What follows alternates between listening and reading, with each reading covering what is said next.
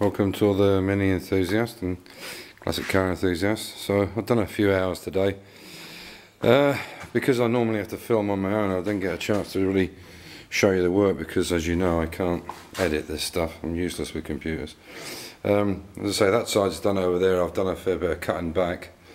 Okay, so what I did was this is the one I've made up. You can see I've punched all the holes in it, ready to go. You can see how it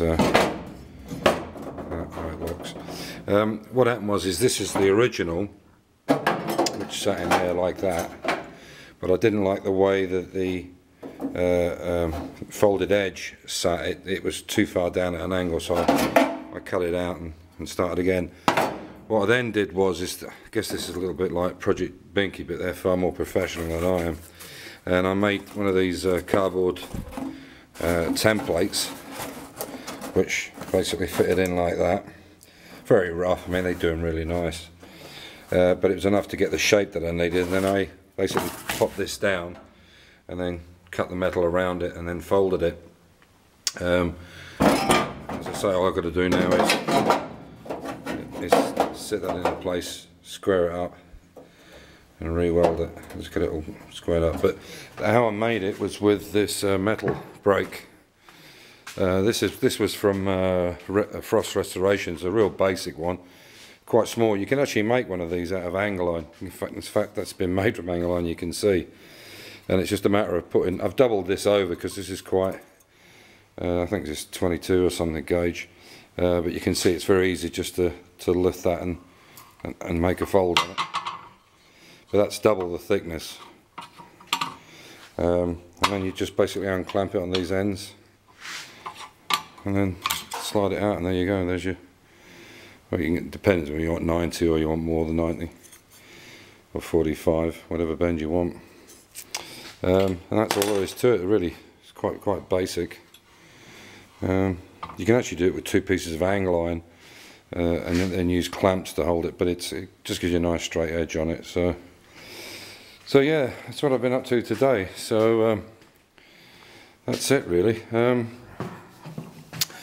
I've ordered the stuff from Mini Spares. So the wings and the A panels and oh, this was something I want to mention as well. These grommets that go in here, the metal ones they used to have, there might be one lying around somewhere. I can find one. No, typical.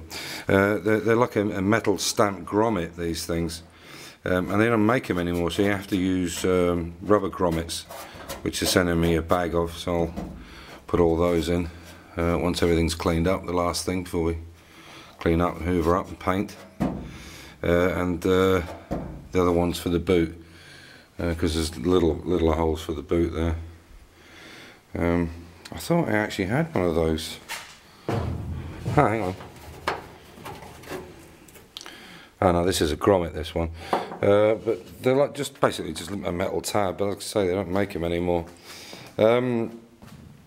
Yeah, I've been in touch with this Mini Vation that do these hinges.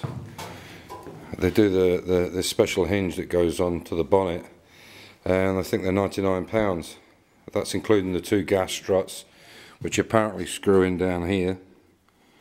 So, and apparently you don't have to drill any holes at all. So there's two gas rams with it, plus this stainless steel set of hinges, which allow you to lift the bonnet up normally and then lock it up into a vertical position, which for a Mini is really handy, because you're forever smashing your head on that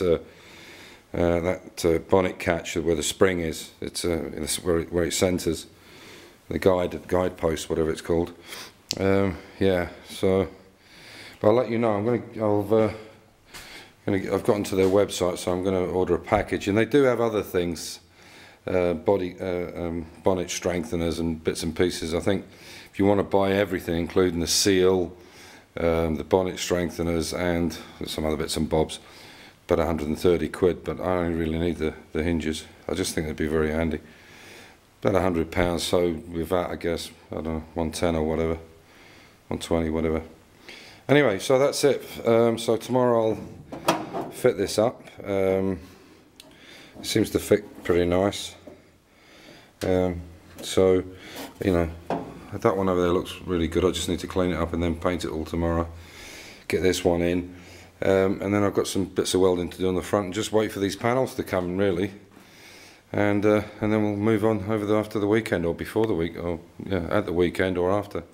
Anyway, take care. Hope you got something out of it. That was quite easy, reasonably easy to do. I had to make, I think it took maybe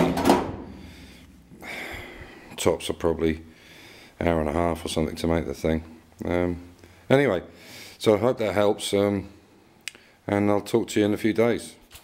Take care and bye for now. Bye.